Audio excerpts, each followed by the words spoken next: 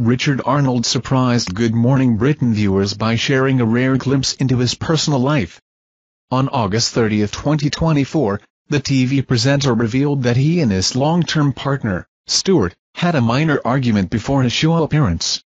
Discussing a spat between Rod Stewart and Penny Lancaster, Arnold joked about his own quarrel over a shower attachment, causing laughter among his co-stars. Arnold, who has been with Stewart for 19 years, typically keeps his private life out of the spotlight but has occasionally mentioned him. In March 2024, Arnold touched on their relationship, noting the lack of an engagement ring but expressing hope for the future. He previously highlighted the garden as a sanctuary during lockdowns, noting it was a source of comfort during difficult times. Despite his reserved nature regarding personal matters, Arnold's candid moment on GMB provided fans with a rare peek into his life.